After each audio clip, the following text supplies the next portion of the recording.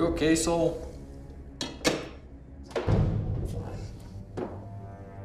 You want something else with that?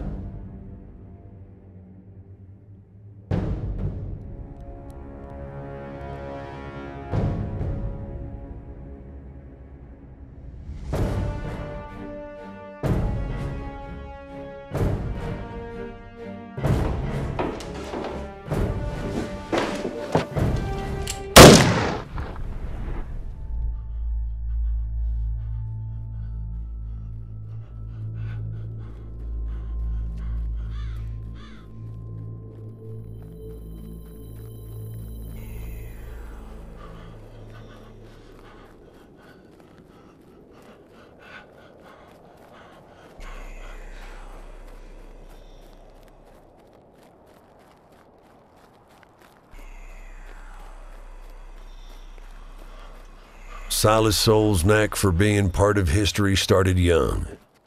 When he was 16, he joined the Jayhawkers, an abolitionist group in southern Kansas.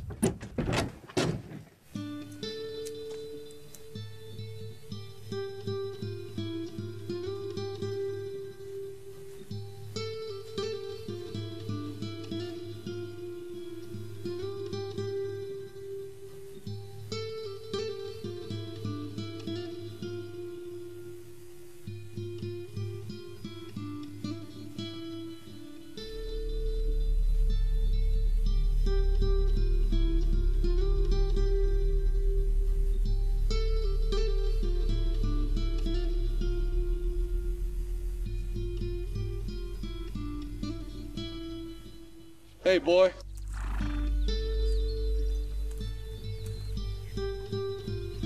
Where's your paw? Ma and Pa went to go get my brother from the hospital in Richmond. We hear reports of some niggers in the area. You seen any? No, but some of those boys came through yesterday asking me the same thing. They said they were giving a $20 reward for him, too. Why ain't you soldier 'em, boy? Ain't you age? I would, sir, but no one's here to take care of my mom and Pa. Pa's leg gave out on him last season. When my brothers come back, I'm going. All right, you see any niggers around here, you come tell us. Yes, sir.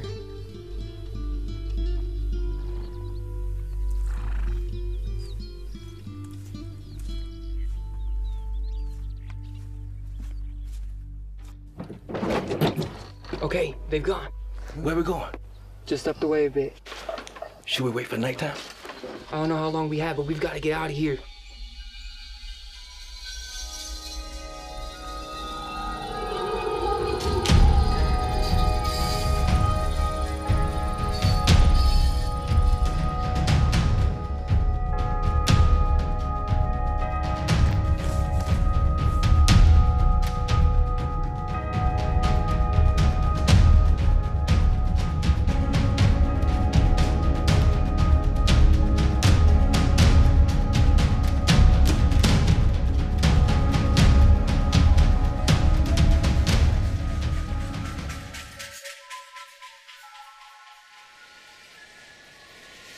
Keep quiet. We're gonna go up this way. There's gonna be somebody. He'll be whistling. He'll take you on further. Just up the way a bit. I don't know what to say right now. Thank you. God be with you. Now get going.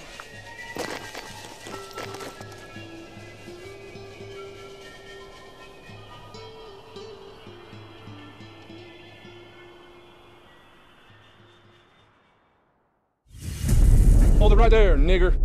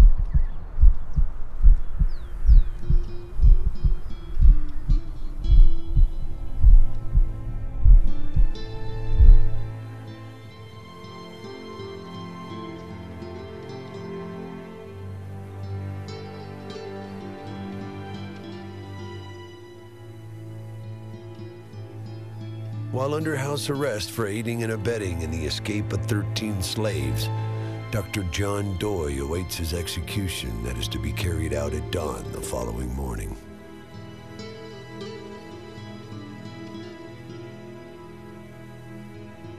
Using his wits and uncanny ability to think on his feet, Silas came up with and executed a very dangerous plan.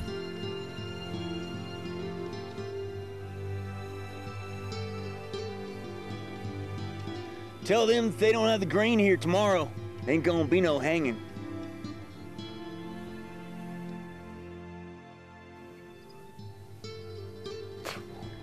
Tell them just have that rope ready. Come on, you mother. Well, what do we have here? Come on, you. Horse thief. Brought him in this morning. Horse thief, huh? Do you know what we do to horse things around here, boy? What, spend the night with your mother?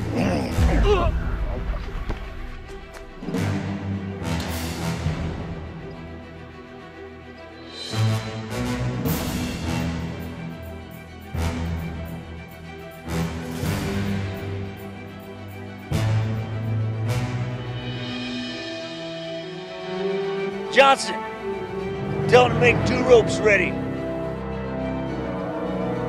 Got ourselves a late edition.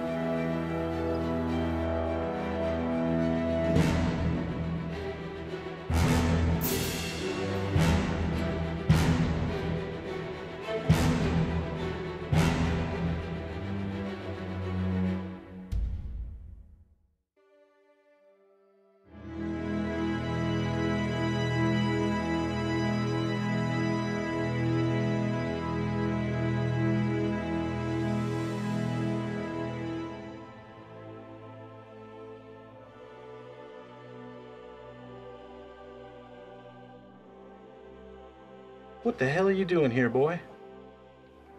Got the boys down at the river. We're here to break you out. There you go again, boy. Acting without thinking. Don't worry, you got a plan. They've been saying they're hanging you in the morning. They've been fighting over who gets your boots.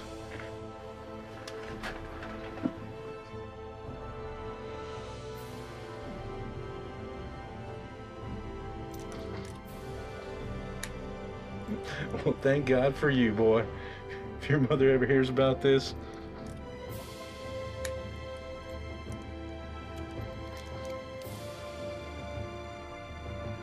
Guard! Guard! What's the matter with him? Bastards. He's all busted up on the inside. Hey, boy.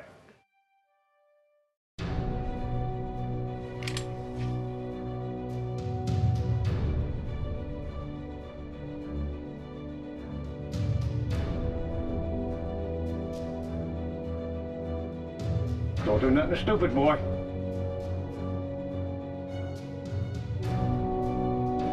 Turn around.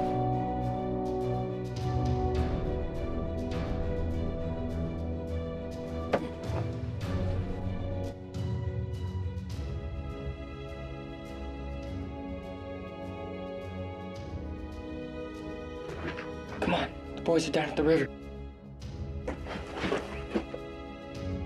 After the escape of Dr. Doy, Silas attempted a similar rescue of his close friend John Brown after the Harper's Ferry incident, but Brown refused to go, preferring martyrdom.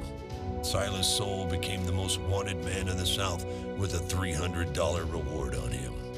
After 2 attempts on his life in Kansas, he moved up north to Boston. There, he befriended the writer Walt Whitman. After a short stay in Boston, Silas moved to Colorado, searching for gold, but ending up as a right-hand man to Kit Carson. With a personal recommendation from Carson, Silas joined the Colorado 1st Cavalry and earned himself a well-awarded promotion to captain after the Battle of Glorieta Pass, the Gettysburg of the West.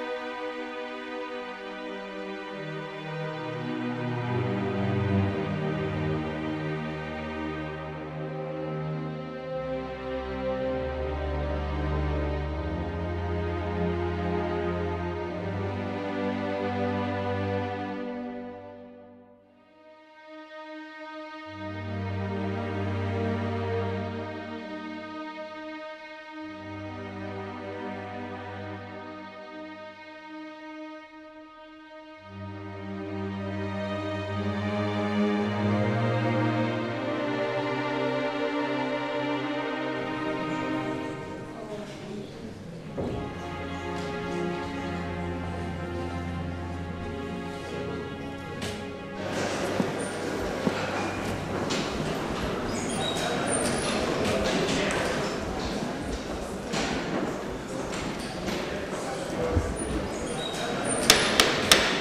have order in my courtroom. Order!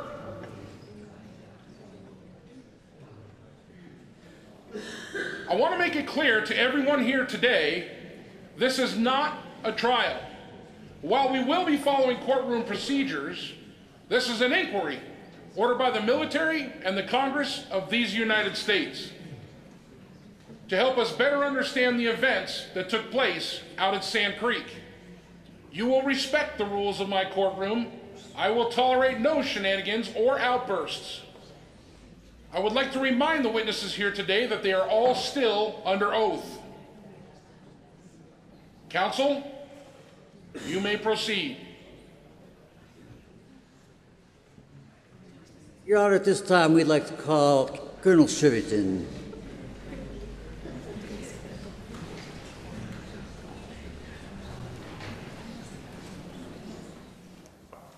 What is your place of residence and profession?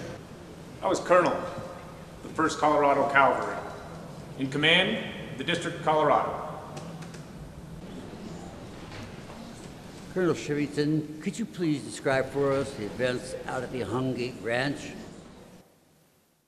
Me and some boys from the 1st were tracking a band of savages where we found a father and son killed at the head of the Plum Creek.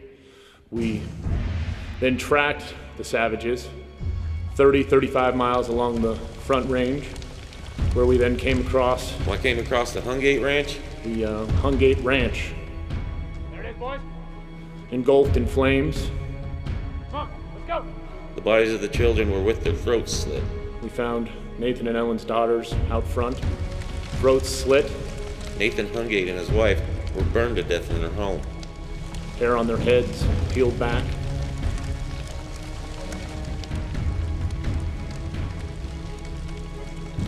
Found Nathan and Ellen inside, so badly burned I could barely recognize them. Ain't nobody alive in here, Colonel. I don't know what tribe they were from, Wagon. but the trail led right to their camp at Sand Creek. Your wagon! After recovering the bodies from the Hungate Ranch, we resumed our pursuit of the savages. That trail led us right to Sand Creek.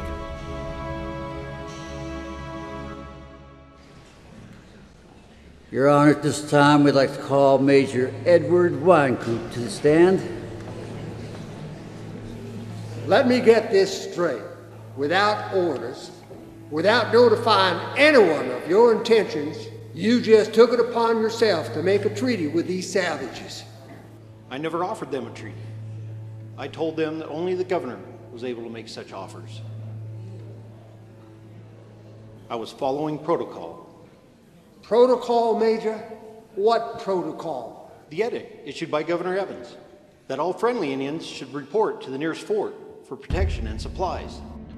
The newly appointed governor of Colorado and superintendent of Indian Affairs, John Evans, sought to subdue the rising tensions among the local Indian tribes. I'm pleased to see all of you good people here today. This is a statement that I'm sending out to the peaceful Indians of the Plains. Agents, interpreters, and traders will inform the friendly Indians of the Plains that some members of their tribe have gone to war with the white people. They steal stock, they run it off, hoping to escape detection and punishment. In some instances, they have attacked and killed soldiers and murdered peaceful citizens. For this, the Great Father is angry and will certainly hunt them out and punish them. But he does not want to injure those who remain friendly to the whites. For this purpose, I direct that all friendly Indians keep away from those who are at war and go to places of safety. There, provisions will be given to them all. The war on hostile Indians will be continued until they are effectively subdued.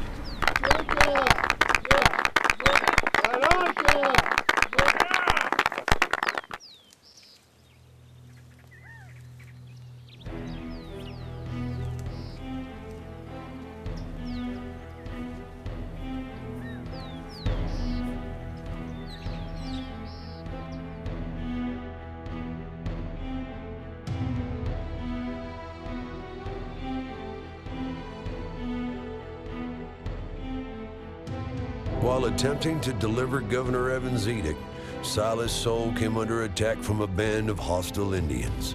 Silas carried his wounded close friend, Lieutenant Kramer, over 25 miles to Clawberry wagon stop.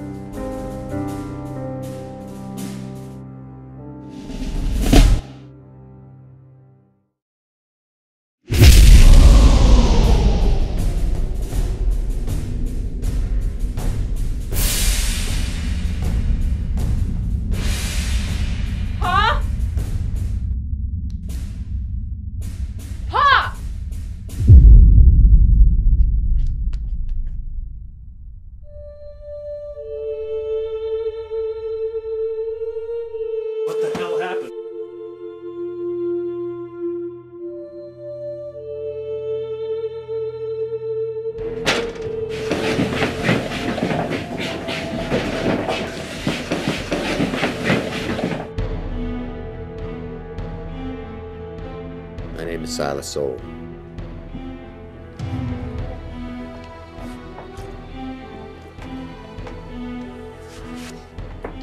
Thank you.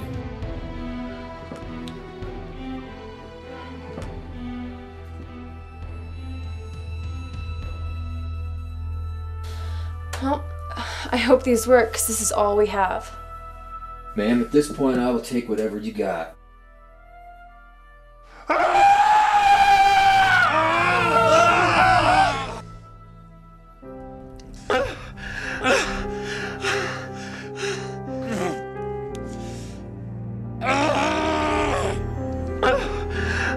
We were delivering that damn edict from Governor Evans. We were attacked by Kiowas last night.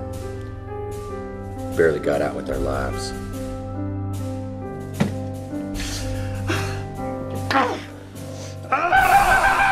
Got it. Ooh, Kiowas. You're lucky to be alive, kiddo.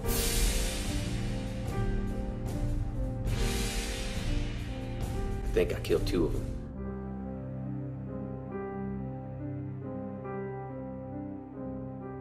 I swear to pay you and your pa back for what you've done for us today. I will do whatever it takes.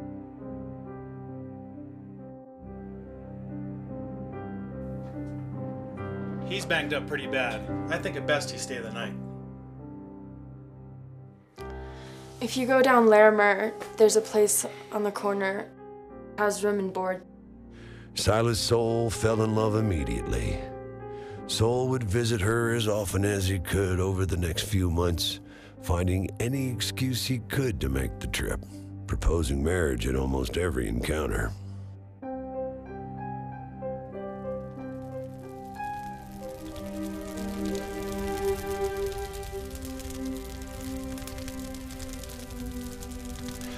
Son, bite down on this. If I don't seal this wound, you're gonna die.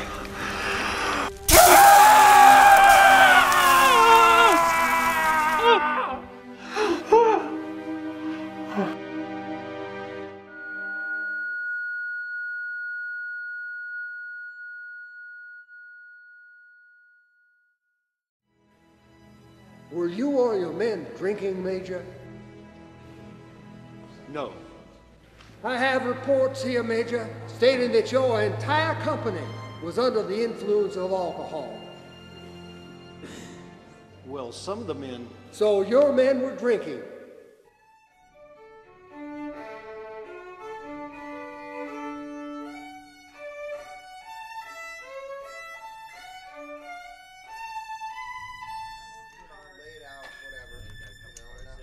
Silas, you're not gonna get so lucky this time.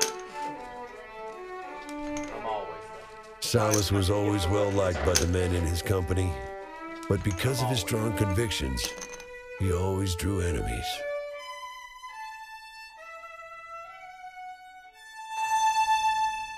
Ah, fuck it. I need a goddamn drink. What's that, Squares? Feeling dry? Well, it wouldn't be if it wasn't for the Major. You heard him. If he catches us with booze, he'll skin us alive. What are you up to? Well, boys, I feel a little dry myself. You're sick. You don't look well at all. You're sick, buddy. What? Get up. You're very sick. You need to lay down. Feels like he's on fire. He's burning up. You gotta get his temp right. I'll be right back. As serious as Silas could be, he loved a good time. He was the consummate joker and prankster, but was often oblivious to the results of his antics. The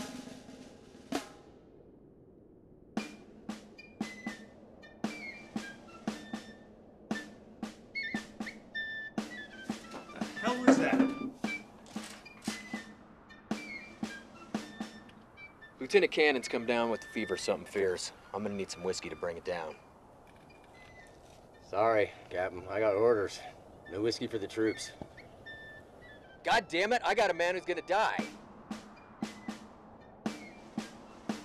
Okay, Captain. Calm down.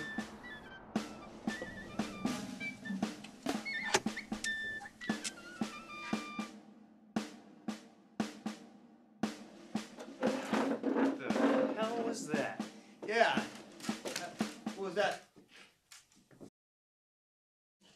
Well, boys, you asked for it, we got it! Hey, pass that around, boys.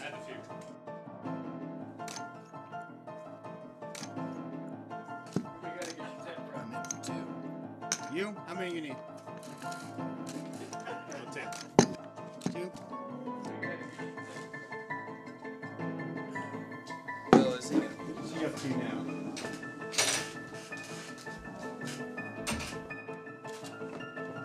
Ain't no way he gets another bottle.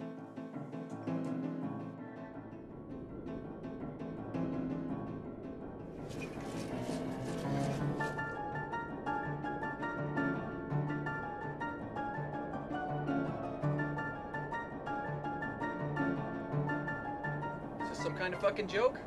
I got a man dying and you give me this shit? I'm sorry, Captain. I don't know how that could have happened.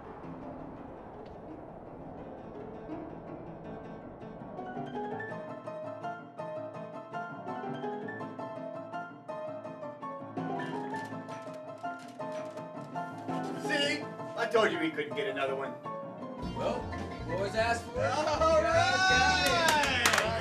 Where did that come from? Boys.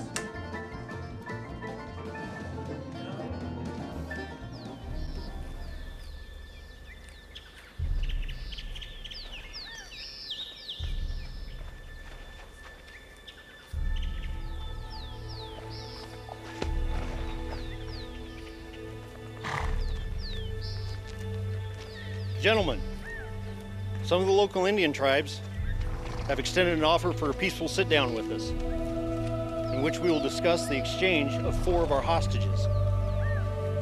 I will be taking some of you with me. We will travel light, and we will expect to return in about a week.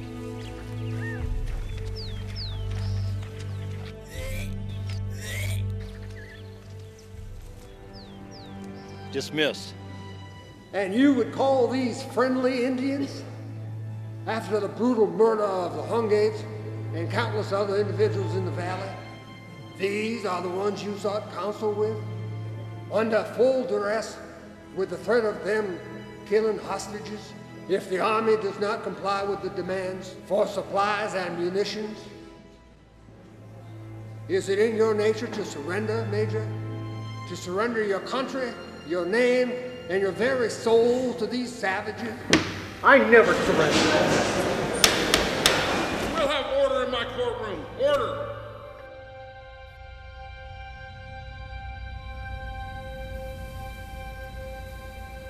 After meeting President Lincoln in Washington and seeing firsthand the number of soldiers and guns the white man possessed, Chief Black Kettle feared the only way for his people to survive was to make lasting peace with the whites. Facing an extremely hard winter, Arapaho and Cheyenne chiefs, Yellow Wolf, Left Hand, White Antelope, and the feared Bull Bear reluctantly agreed to join Black Kettle in a meeting with trusted Major Wynkoop. Thank you for calling us here.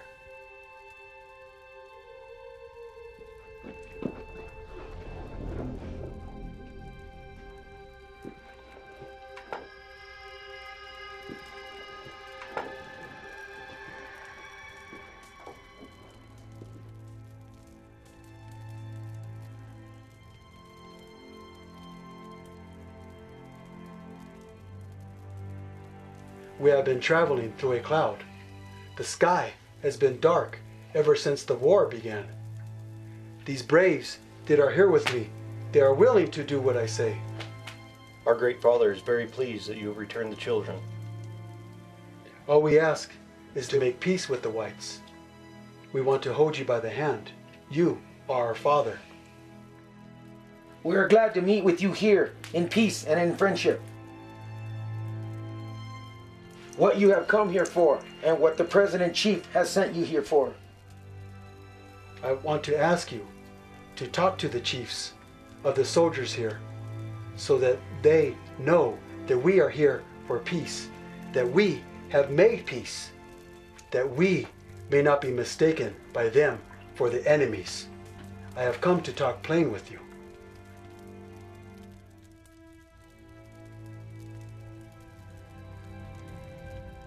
We do not object to these things, but we say yes to them. The whites may go wherever they please. They will not be disturbed by us. There is great weight in your words. I can accept your offer of peace, but I cannot offer you a treaty. You need to return with me to Fort Lyons, where you can make a lasting agreement with Governor Evans. Hold it. There, you will be under the protection of the United States Army. You will be given provisions for the entire winter. War is coming, Chief, and the only way for you and your people to remain safe is to return with me to Fort Lyons. Accept the treaty and surrender your arms to show that your words of peace have true meaning. We were once friends with the whites, but you nudged us out of your way with your intrigues. But now that we are in council, you keep nudging each other. Why don't you go straight and let all be well, as we are here as brothers in this sacred place?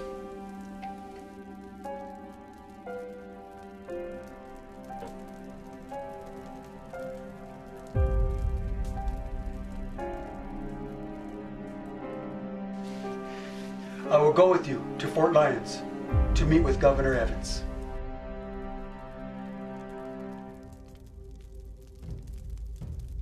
I will go to Fort Lyons.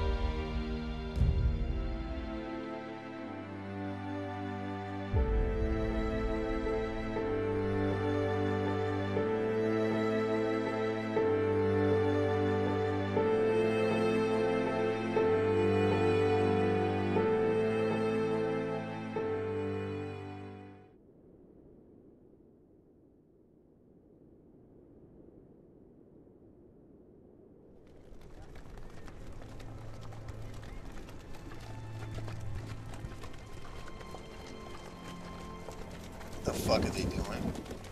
The rations for the Indians. You know that. What, I gotta sit here and eat tack while these guys eat good meat? If we don't give them supplies, they're gonna be stealing all winter. You really want to hunt cattle thieves?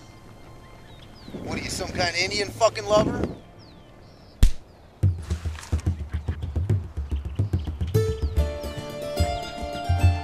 Hey, all right, yeah, get him! Get him! Hey, you got him! You got him! Get him! You got him! You got him! Get him! Get him there! Enough! That's enough, goddammit! That's enough! It was a cold morning when the Hungate funeral began. The bodies of Nathan and Ellie Hungate were too badly burnt for viewing. Men carried the coffins of the Hungate daughters along the streets of Denver, forcing all, young and old, to view the mutilated bodies. At gunpoint, if necessary. Calls for revenge and blood were shouted throughout the streets.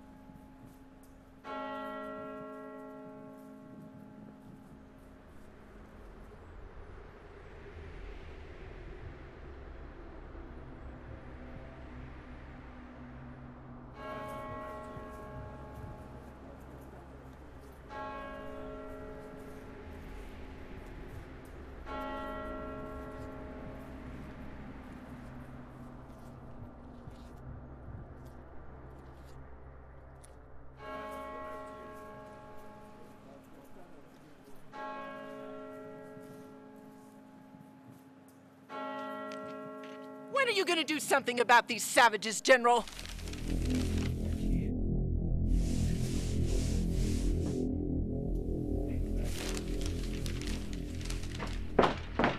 Urgent message on Fort Lyon, General. What? Attention, General Curtis. Arapaho and Cheyenne surrendered. Request provisions and Governor Evans to Fort Lyon to negotiate treaty. Signed, Major Edward Winecoop. Oh my God. There you go, Sean. With the locals ready to riot over the Hungate murders, General Curtis abandoned all hopes of making peace with the Indians. Using the authority granted him by President Lincoln to deal with the savages and quell any uprising that may be brewing, General Curtis called in local hero Colonel John M. Shivington to rid him of the Indian problem once and for all.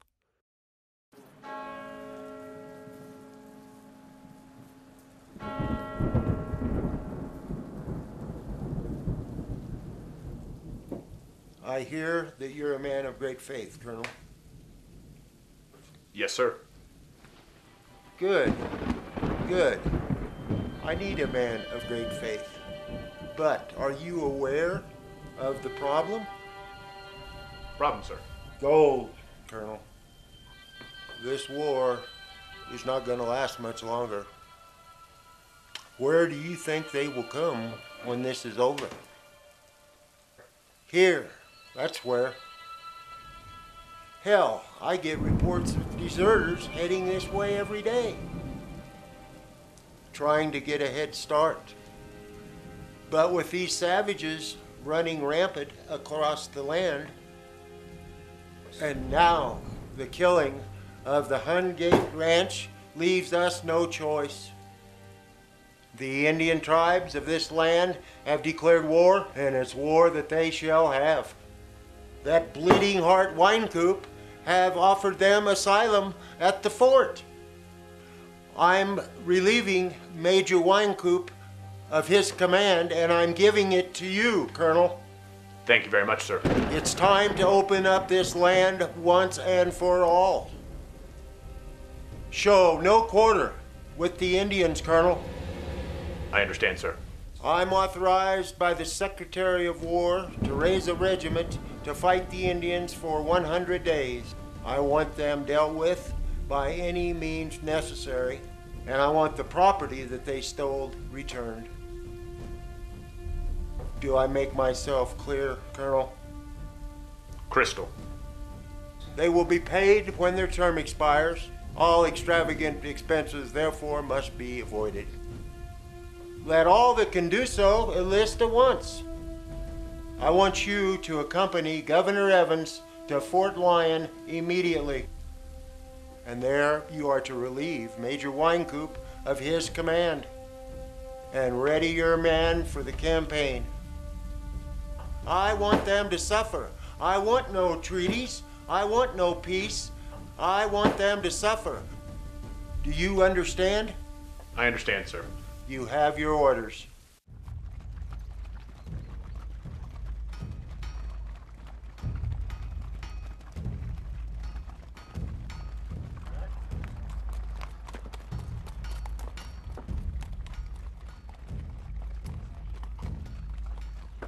Major Anthony.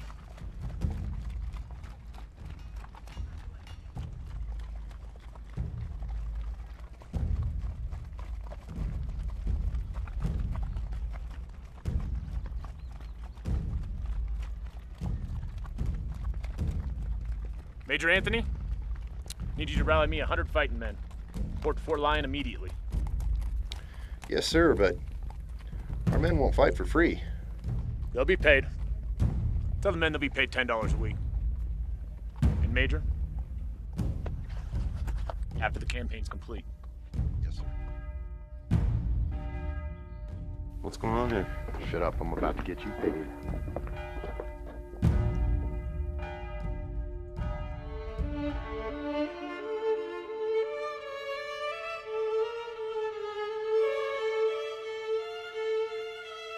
As I look down on these young, lost lives, I'm troubled by the fact that I could have done more to prevent it.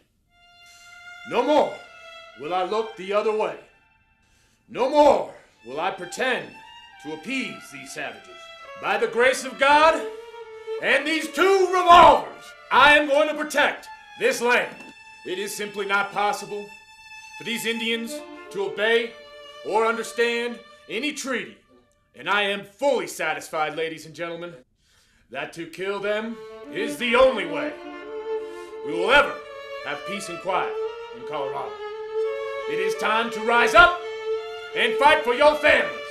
Make no mistake, it is the lives of your families that we are protecting.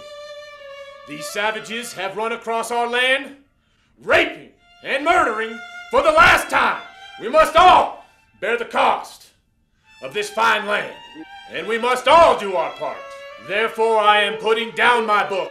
I am picking up my guns, and I call upon all able men to do the same. And join me in this moment of our greatest challenge.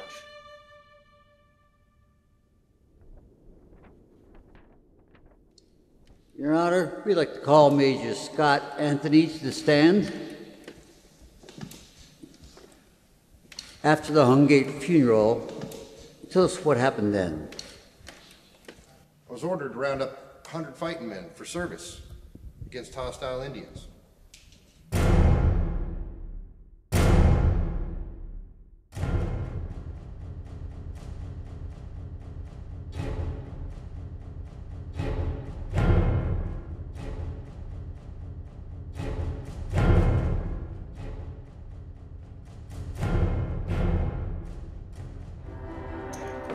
May I have your attention? By order of Governor Evans, you're all hereby volunteered for the U.S. Cavalry.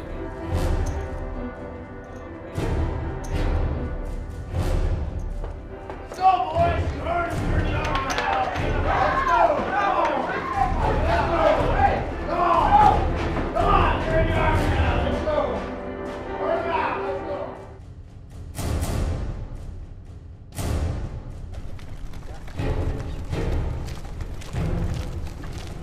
Governor Evans. Welcome to Fort Lyons. Major Winecoop, you're hereby relieved of your duties. What's going on here, Colonel? Sergeant, need you lock the fort down. Nobody in or out. You understand me? Yes, sir. Major, you have your orders. What about the peace treaty? Peace treaty? I've got Black Kettle and the others here to sign the peace treaty. Were those Indians, to your knowledge, seeking the government to afford them protection? I was present at an interview between Governor Evans and Black Kettle, in which the Indians desired peace. But General Curtis, by orders, declined to make peace with them. Said that there could be no peace without his consent. Governor Evans then declined a treaty with them. As General Curtis was then in command, I could not disobey his instruction. I followed Major Winecoop, and Major Winecoop proposed that we come to see you. We have come with our eyes shut, following his handful of men like coming through fire. We must live near the buffalo, or we will starve. And when I go home, I will tell my people that I have taken your hand, and the hand of all the chiefs here in Denver. They will feel well, and so will all the different tribes of all the plains, after we have eaten and drank with them. You've done a great deal of damage. You've stolen stock. You now have possession of it. However, a few individuals who have tried to keep the peace, as a nation, you've gone to war. While we've been spending thousands of dollars building farms for you, making preparations for food, to protect you, to shelter you, you've joined our enemies and gone to war.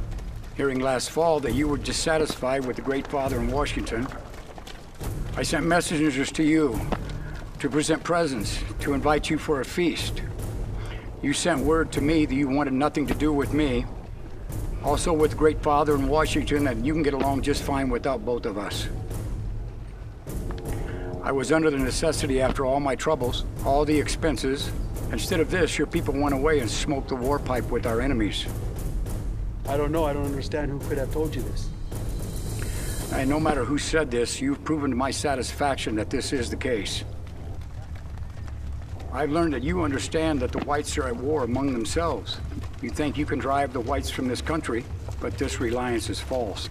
The Great White Father in Washington has enough men to drive the Indians off the plains, and with the rebels at the same time. Now the war with the whites is nearly through. The Great Father will not know what to do with his soldiers, except to send them after the Indians on the plains.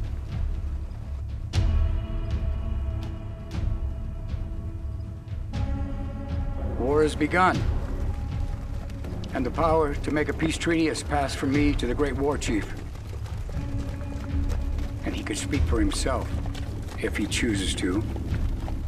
We will proceed to our village and take back your words for our young men. Every word you say. I cannot answer for all of them, but I think there will be little difficulty in getting them a sense of to helping the soldiers. Did not the dog soldiers agree, when I had my council with you, to do whatever you said after you had been here?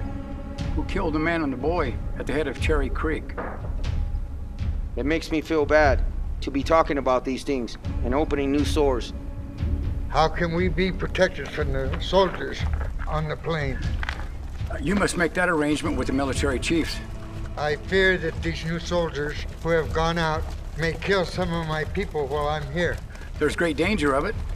Again, whatever treaty must be with the soldiers, not with me. The Comanche, Kiowa, and Sioux have committed more injury than we have. We will tell you what we know, but we cannot speak for the others. I am not Big War Chief. But all the soldiers in this country, they're under my command. My rule, fighting white man or Indians, to fight them till they lay down their arms and submit to military authority. You are nearer to Major Winecoop than anyone else. You can go to him when you're ready to submit. Sergeant, escort these men out of the fort. If they try to re-enter, shoot them.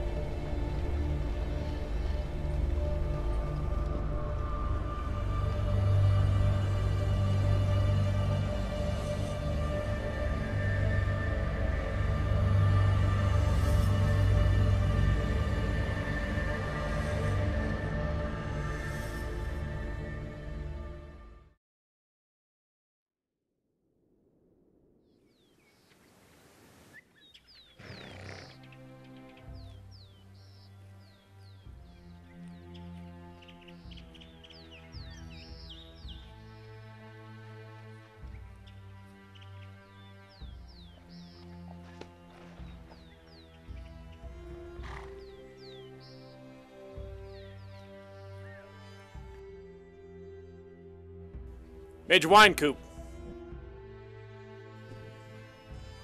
I have a word with you for a moment.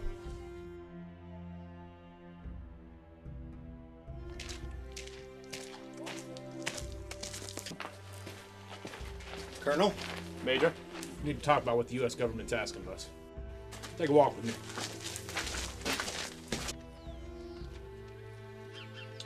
What's going on, do you think? It looks like negotiations are over. Wonder what they came up with. I don't really care, as long as it gets us out of this place. Major, as a man of great faith, you know how I feel about this country. Feeding savages, taking them in, not only compromises this troop, but it compromises the whole mission. May I speak freely, sir? Of course. I was just following protocol. Protocol, Major?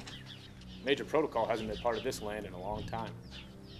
Well, if it wasn't for protocol, Colonel, what makes us any better than these savages? There is no protocol. Not for this.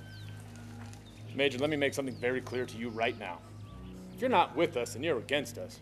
We do not feed murderers. We do not shelter savages. We do not take part in compromising anything the U.S. government has prescribed us to do. Colonel, it's my job to follow command, Colonel. Command that I give you. Well, remember this, Major. I don't take orders from you. I give them to you. Remember that, Major. As of this day forward, you're relieved of your command.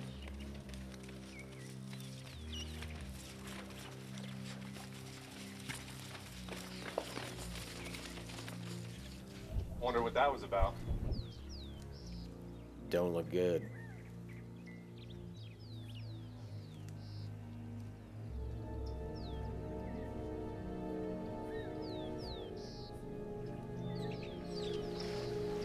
It took Major Anthony 2 days to round up the 100 men. Like all soldiers, Silas yearned for home. He loved his family and was an absolute mama's boy. Silas rode home often to keep in touch with his mother and sister, frequently sending his entire paycheck back home, always sparing his mother certain details of his life in the wilds of the West, sure to upset her. Dear Annie, I'm still at Fort Lyon. I've been to Denver once since I came down here. I suppose I shall continue in the service for 3 years or more, I don't know. We've had considerable trouble with the Indians this summer, but they are quite peaceful at the present. The Indians have stole our jackets, and I've had to purchase 2 already. There are about 3,000 here within a mile of the post who have come in for the purpose of making peace. I don't know what we shall do, but I think the government will not make peace with them. If that is the case, we'll have some fighting to do this winter. I'm not in a very good humor to write this evening, for the wind blows and it's cold and I can hardly see the lines on the paper.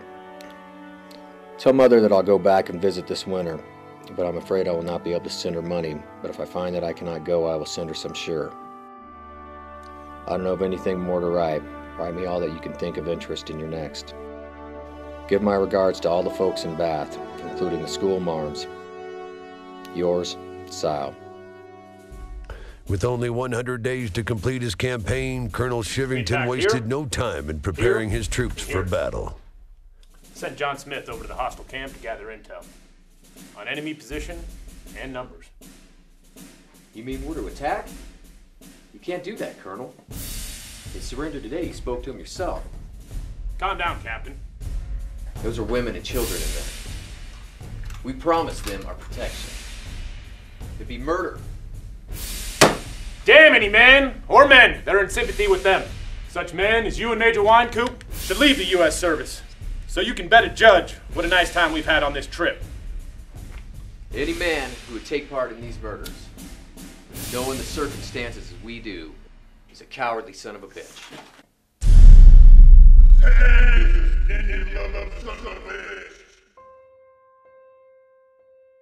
Soule. Come on, Soule. Get up. You almost got yourself hung last night. What the hell happened? Well, after they hit you, they drug you out here to hang you. Why didn't they? Me and some of the other boys jumped in. Colonel Shiv came in and put a stop to the whole thing. Said you won't fight Indians. Hell, I've been fighting Indians for 2 years now. Only once to fight back. Where's the colonel? He's over there.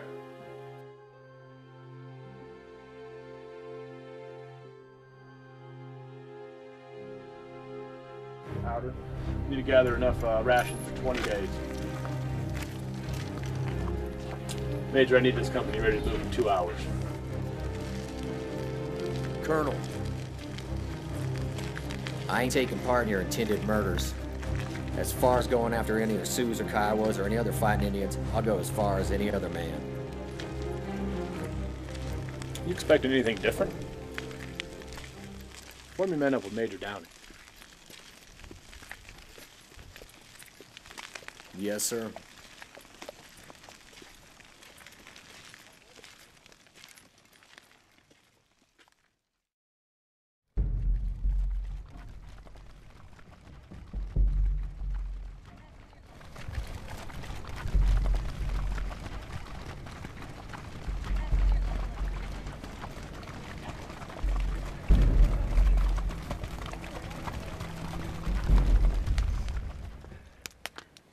Brothers, warriors, braves, I've been to Washington. I met this Chief Abraham Lincoln. The whites are so many. Our cousins are no longer there. All I see is whites. They are as many as the trees that cover our mountains. There is no hope. There is no choice. Peace is what we need. Our families need us.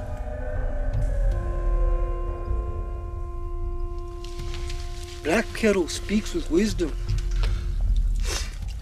He has been to Washington and talks as the whites are as they are the stars. It is hard for me to trust them. Do not feed our children. They do not feed our women. My heart is in between. I too agree with Boober. We are the dog soldiers. First ones in, last ones out. They have sent nothing but rancid beef. Flour with mealworms. There is nothing to eat. The children, the women, they are hungry. We will hunt. The dog soldiers will fight. And we will make our stand. You, of all, should know this, Black Kettle.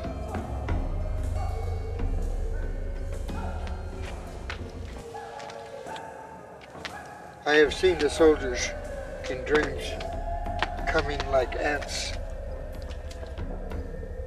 Understand, if we do not make peace with these white ants, they will eat us up like they do the grass. If this is our way, the way that we go back to our mother, then we go back. Then we go back. And I'm leaving. We will be protected. White group will protect us. How many men have said they will protect us? How many white men have said that they will take care of us? How many treaties have they broken? We are here. This is our place. This is our home. The land will not be yours. They will take it. The Kiowa look for us. We go north. The Cheyenne look for us. We have spoken. We have chosen. The dog soldier or to will hunt, fight. or to fight, or to hunt, or to feed our families. We What have we choose to decided? eat. Peace, brother. We've chosen to eat. You've chosen the white man. Peace. We listen no more. I thought we stood together.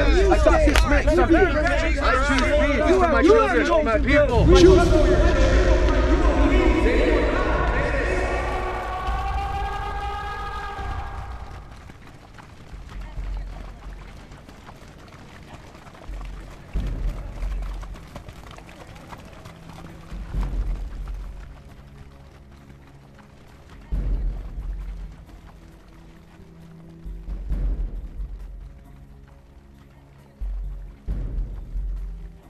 What the fuck do you think we're doing here? It's best you keep your mouth shut.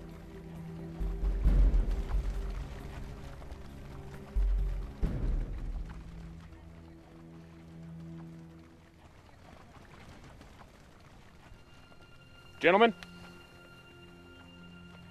what do we got?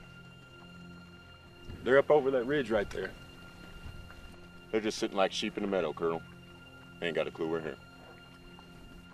Major, this is as good a spot as any. Tell your men to dismount and move their covers. Colonel? Jackets off. Now. Yes, sir. Dismount! Remove your covers!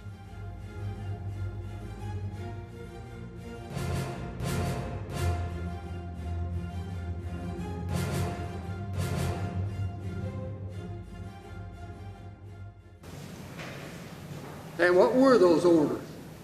To secure the baggage and the horses from the hostiles. Was any attention paid to the signs that they were friendly? Did not see any white flags flying above the Indian camp. In fact, I didn't see any flags at all.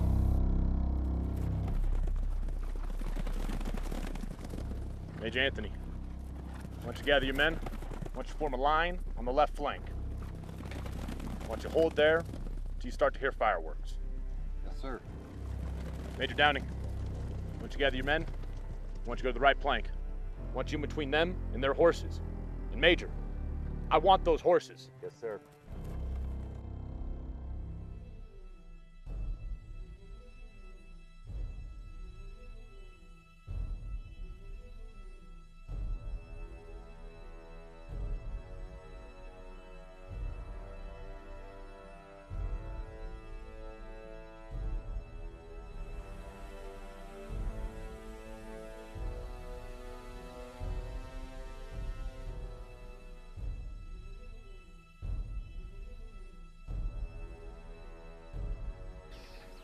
Gunners, I want a 3-round barrage. Yes, sir. Yes, sir. With 1 round, spherical case, load! 1 spherical case shot. Load!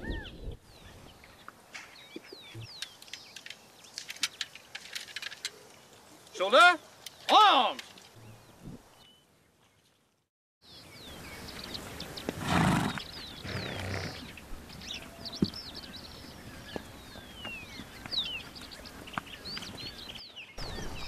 On the double.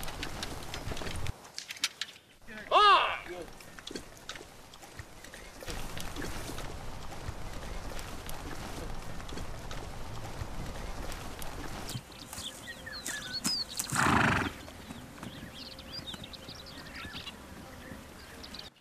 One gun, ready. Number 2 gun, ready.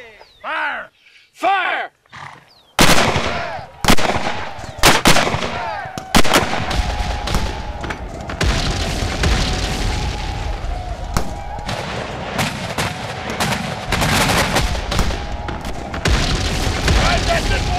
Let's get him!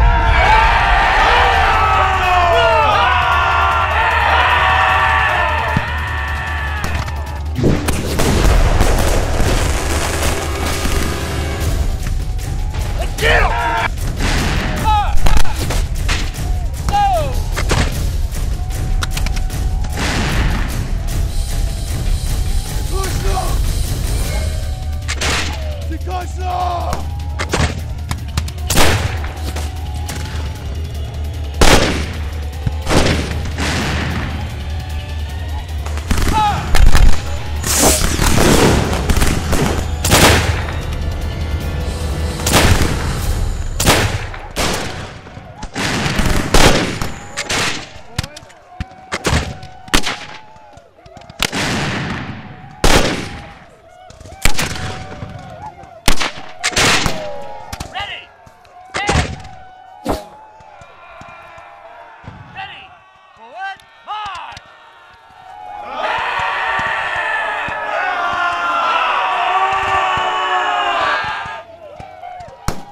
Damn it! Where the fuck is Soule?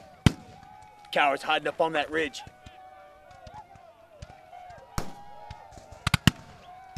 Hell. Hold here, boys. I don't know about you, but I want to get paid. Yeah, sit here in the bushes. Let's go get that. Let's go. Boys went that way. We need to go that way. That's where the money's at. Standing right down on the creek there. Some savages. I ain't waiting no more. Who's with me? Yeah. Let's go get these. Who's with me? Yeah. Come on. No more. Let's go get our money, boys. Yeah. Do this, boys. Let's go get paid. Yeah.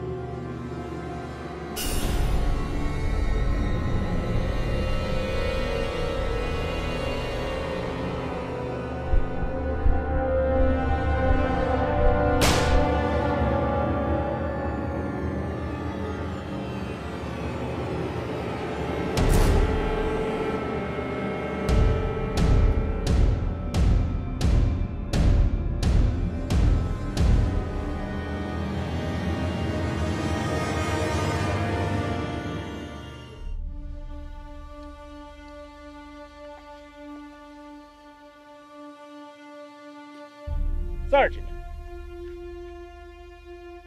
Yes, sir. Sergeant, why hasn't Downing attacked yet?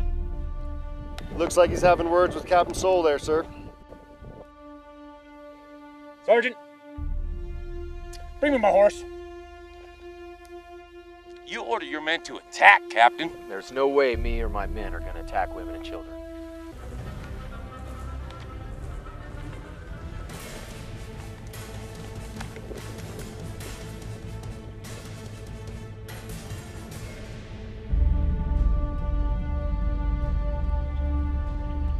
Major Downing, were my orders not clear? Why have the men not attacked? Captain Soule won't follow orders, Colonel. Order your men to attack now. No fucking way, Colonel. You promised me.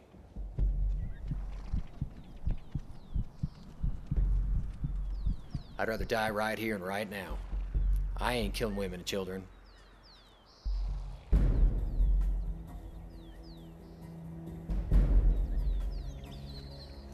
Captain, I'm gonna have you hanged for this. Major Downing, gather your men, commence the attack. Yes, sir. You son of a bitch. You even have a plan. Come on, you little savage! No! Come on, you coming, savage!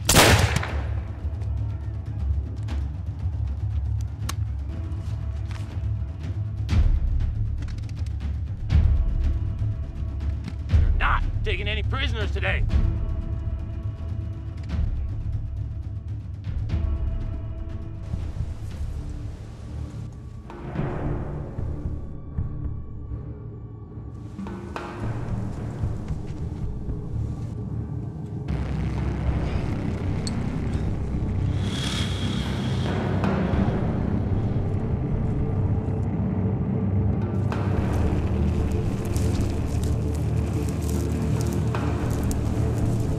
What's going on here?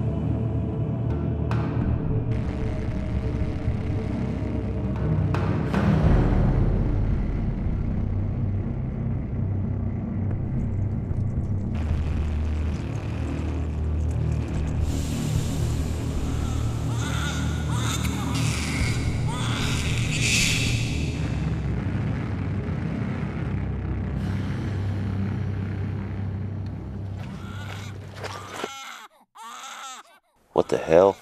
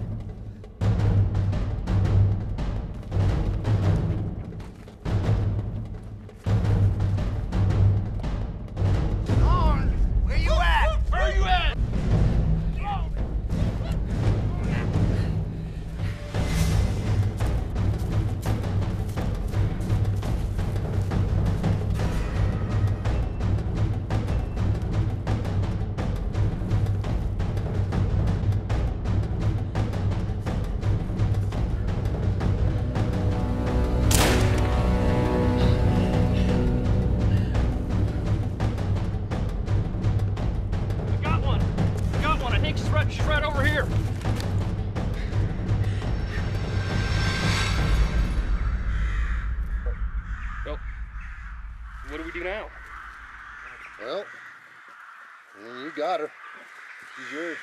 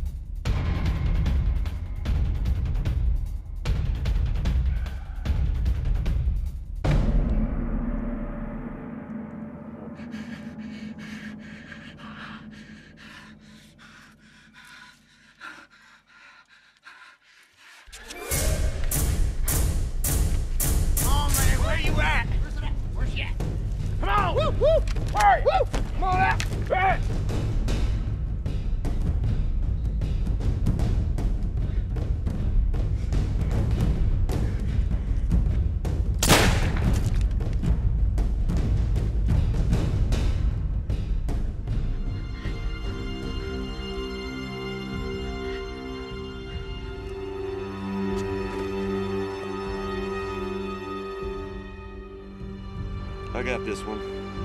Take it. It's yours. Have it.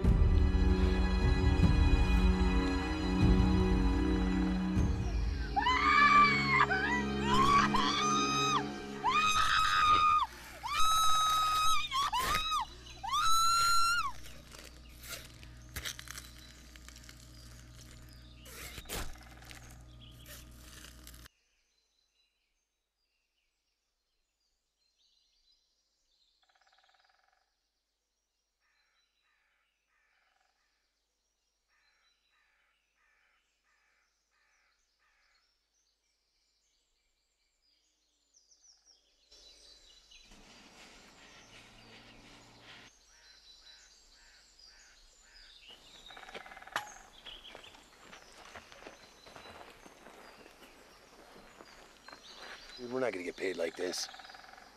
We need to go over here. I think we should stay with the crew. No, man. We're gonna break off.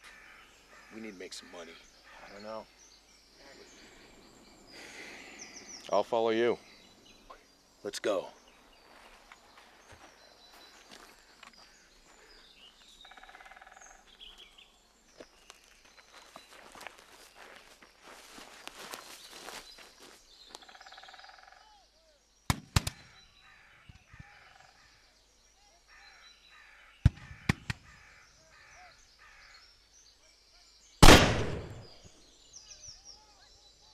What the hell are you shooting at?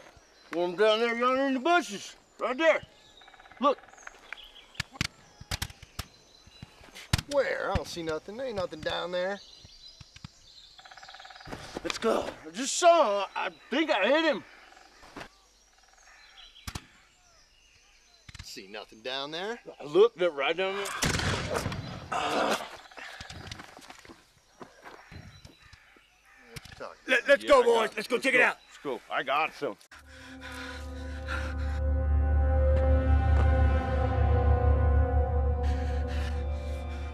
We got a cave here.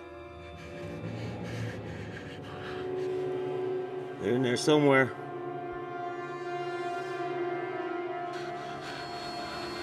Go around the other side.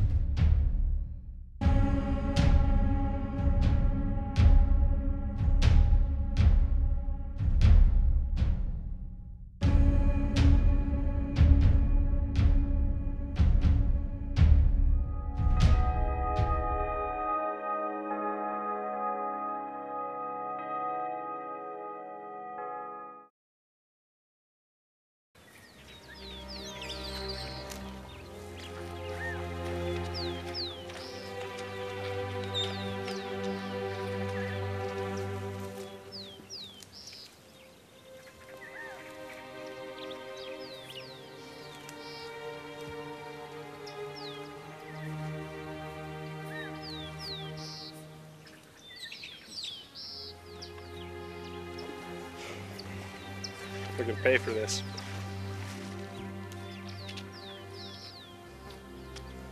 We need to get you out of here.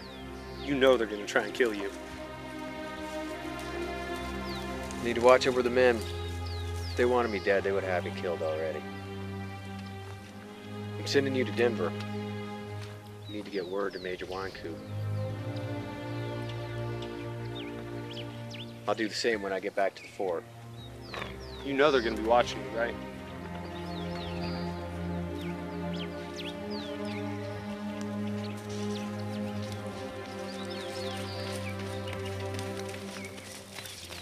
Lieutenant, I want a full report of all the horses, supplies, and cattle taken. 1 to 2 hours.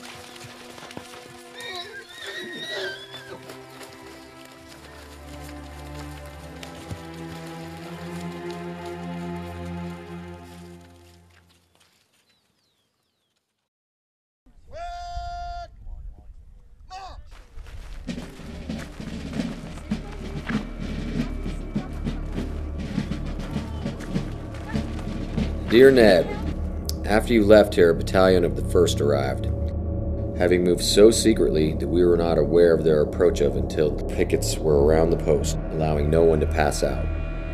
Then they declared their intentions to massacre the friendly Indians camped on Sand Creek.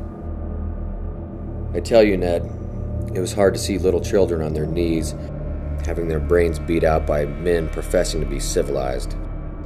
Dear Major, this is the first opportunity I have had of writing you since the Great Indian Massacre, and for a start, I will acknowledge I am ashamed to own I was in it with my company. Colonel Shivington came down here with his gallant 3rd, known as the Shivington Brigade, like a thief in the dark throwing the scouts around the post, with instructions to let no one out without his orders, not even the commander of the post. Colonel Shiv got in about 10 a.m., November 28th. We marched all night up Sand, to the Big Bend in Sandy, about 15 or 20 miles, and came onto Black Kettle's village of 103 lodges.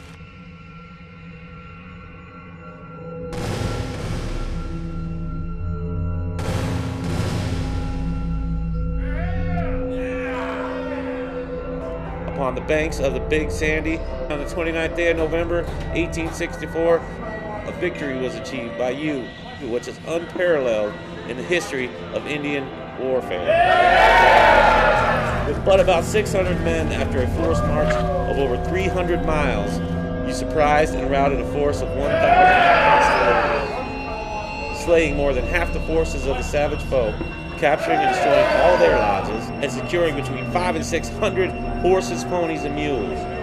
To Major Anthony, who by his unwavering perseverance and industry so effectually aided in getting in readiness for the field his 3rd Regiment of Colorado Volunteer Cavalry. And this as much with officers as men, and one of those officers a major cut off ears, all he came across. After the fight there was a sight I hope I may never see again. One squaw was ripped open and a child taken from her. Little children shot while begging for their lives, and all the indignity shown in their bodies that was ever heard of. Women shot while on their knees with their arms around soldiers and begging for their lives. The action taken by Captain Soule and myself were under protest. Colonel Shiv was going to have Soule hung for saying they were all cowardly sons of bitches if Soule didn't take it back, and he did not. He told the colonel that he thought it murder.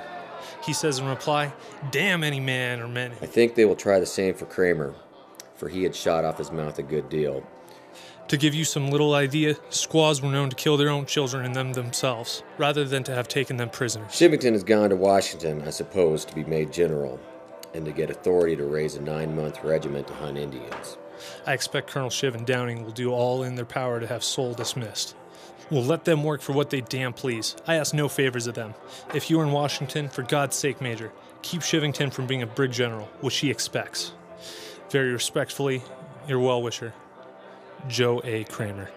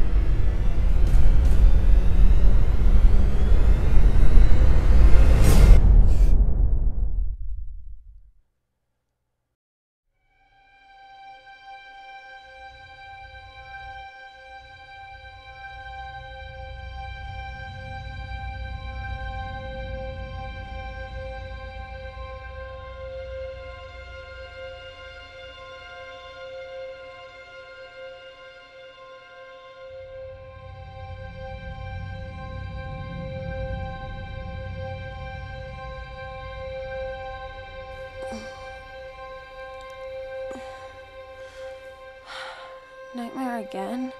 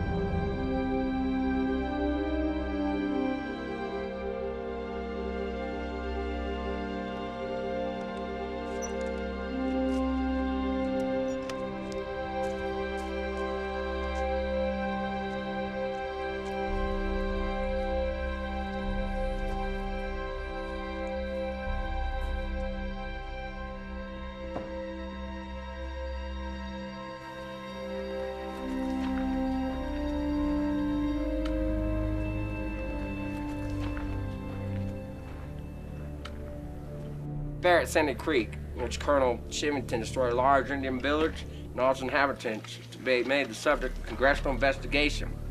Letters received from high officials in Colorado say that the Indians were killed after surrendering, and that a large proportion of them were women and children. Surrendering must have been the happy thought of an exceedingly vivid imagination, for we can hear of nothing of the kind from any of those who were engaged in the battle.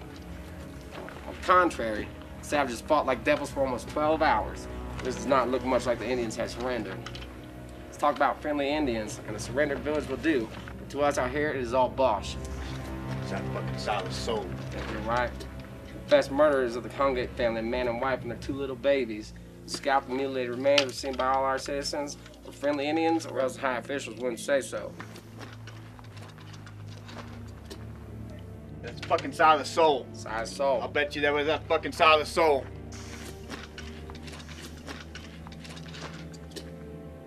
Drunk enough?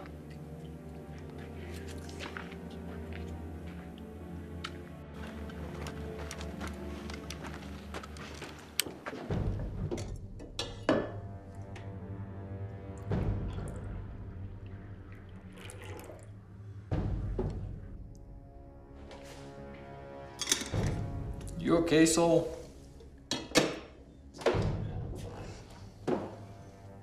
You want something else with that?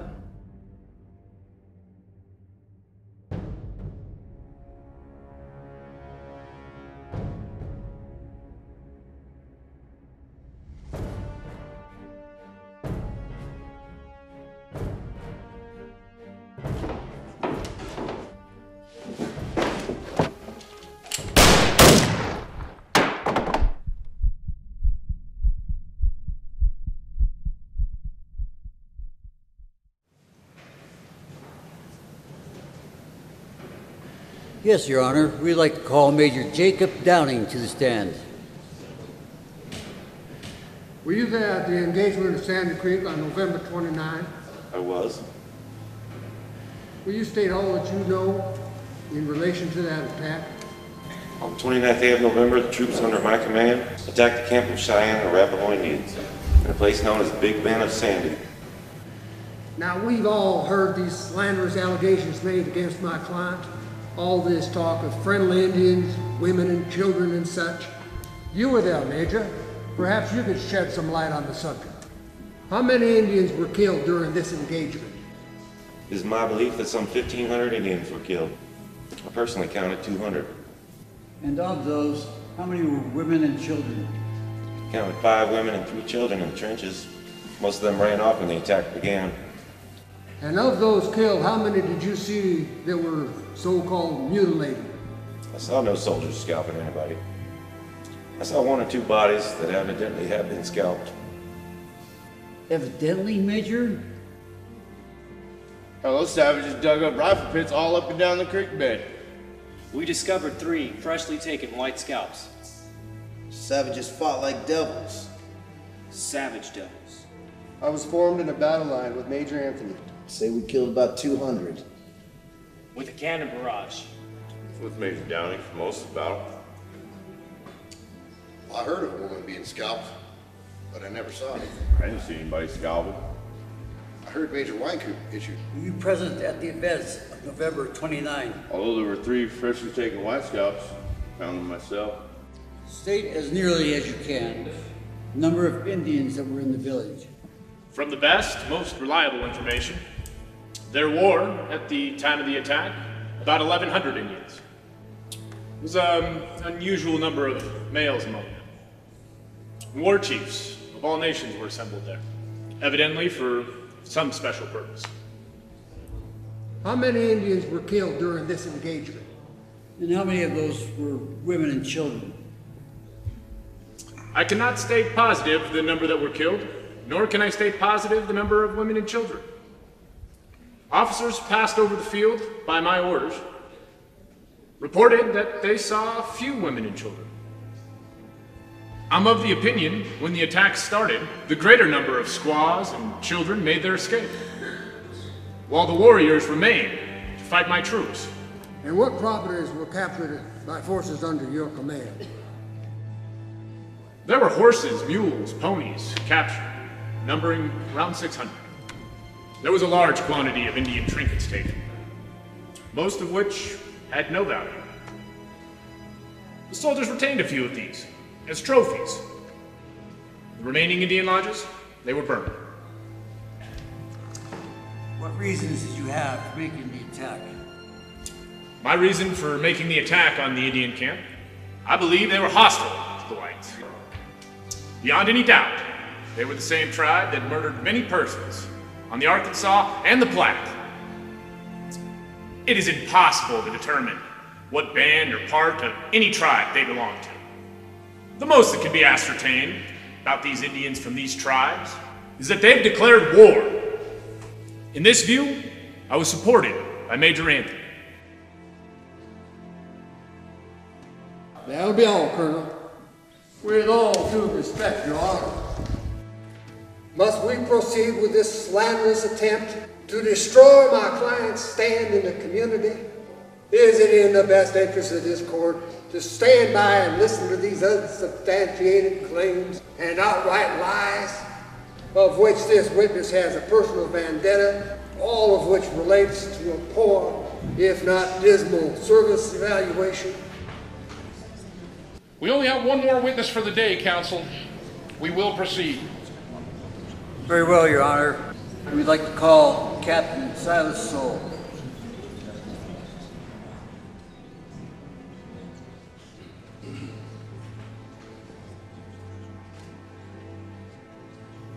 Were you present at the events of November 29? Yes, sir, I was.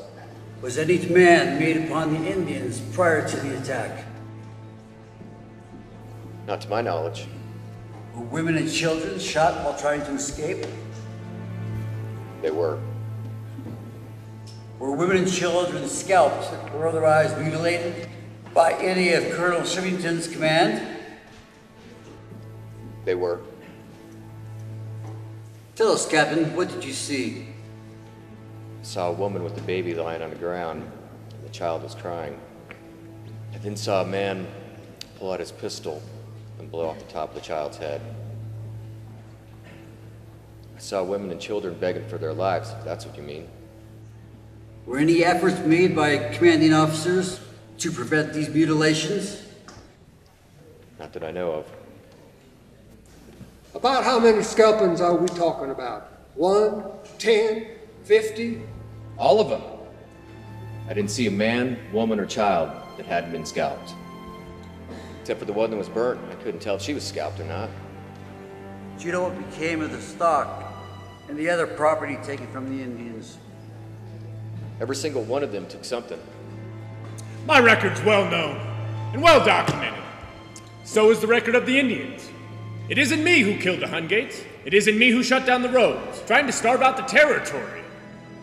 Is it suddenly a crime for a man to defend himself and his country?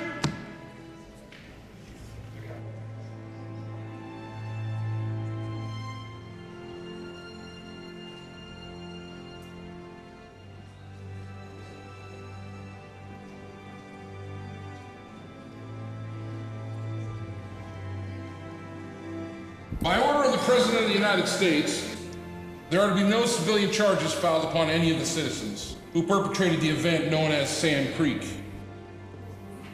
Colonel Shivington, when, sir, is your military commission over? My commission ended in September. I can't have a military inquiry with someone who's not in the military. These proceedings are adjourned.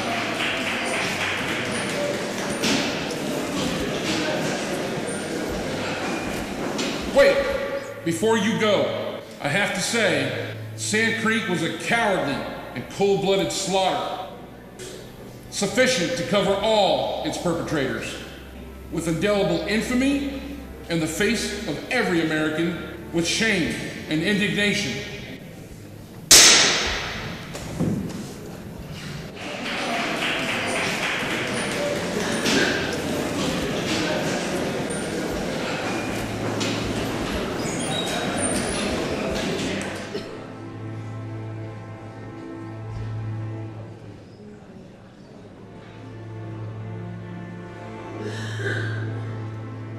Once the official investigation was closed, Silas was finally able to settle and marry Hersa.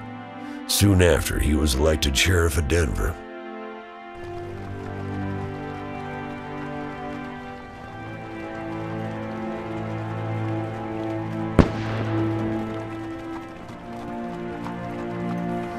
Don't worry, baby, I'll be back. I gotta go to work. It'll be okay, baby. I'll be back.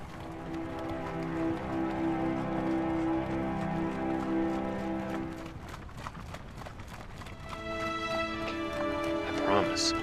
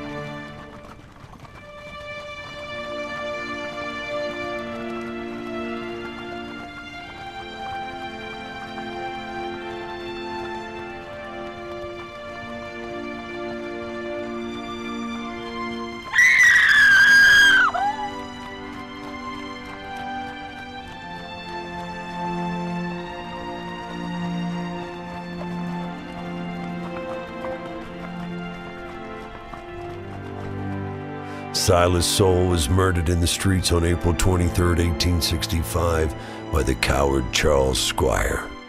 Silas was 26 years old. Squire was able to evade capture for almost 2 weeks until he was finally caught by Joseph Kramer, Silas's close friend. After returning Squire to Denver and getting a room in lower downtown, that night Charles W. Squire escaped jail and was never seen again. Kramer was found dead the next morning. Causes unknown. John M. Shivington paid a small price for his role in the massacre. He was shunned from ever entering into public office again. It was rumored Shivington was semi-regretful of Sand Creek later in life. He died in Denver from cancer in 1894. Major Jacob Downing left the military after Sand Creek. From the breeding and sale of the stock he received for his part in the massacre, Jacob Downing became one of the richest men in Colorado.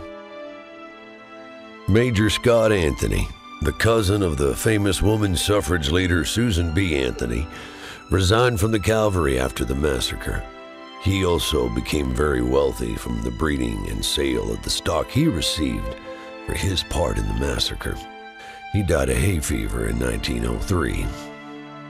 Major Edward W. Wynkoop, the man who decided to name Colorado's capital Denver, left the military shortly after Sand Creek. He moved around, ending up in Deadwood, South Dakota, It is rumored that he played cards with Wild Bill Hitchcock the moment Hitchcock was assassinated, when Coop had many children and lived out his days in peace. Governor John Evans was removed from office. He became a philanthropist, constructing many buildings and churches in and around Denver. Black Kettle survived the massacre, only to be cast out by the tribes.